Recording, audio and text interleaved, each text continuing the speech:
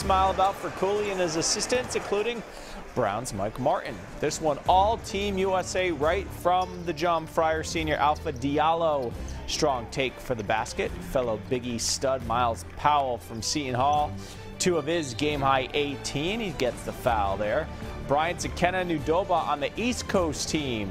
Nice finish. But this one, all Team USA. How about the PC hookup here? David Duke to A.J. Reeves for the alley-oop. Then Friars big man Nate Watson prepping for those big international players down low. He gets the basket and the foul. And then Duke again with the smooth left-hand finish. Team USA wins 102-64. A nice tune-up for the games in Peru. I thought our guys were just trying to feel one another out when you put these, these all-star teams together. The biggest things are ego versus chemistry.